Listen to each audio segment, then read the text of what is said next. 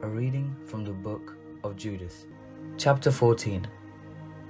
Then Judith said to them, "My friends, please follow my advice.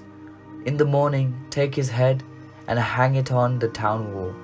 Appoint a leader for yourselves, and at sunrise, have all your able-bodied men take their weapons and march out of the town with him, as if they were going down to the valley to attack the Syrian outpost.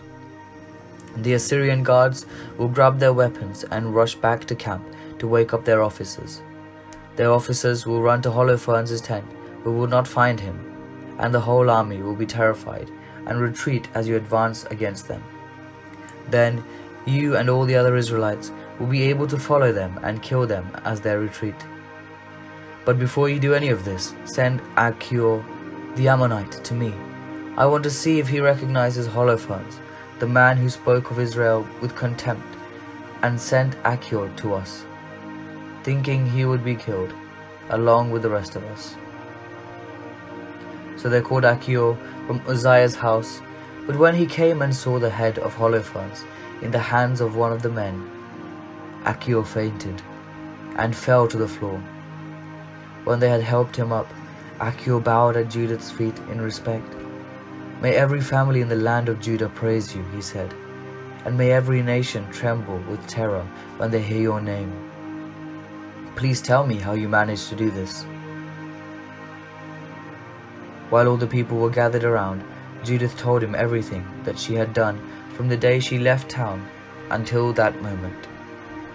When she had finished her story, the people cheered so loudly that the whole town echoed with sounds of joy. When Achior heard all that the God of Israel had done, he became a firm believer. He was circumcised and made a member of the Israelite community, as his descendants are to the present day. The next morning, the Israelites hung the head of Holofernes on the wall of the town. All of them took up their weapons and went out in companies to the slopes in front of the town.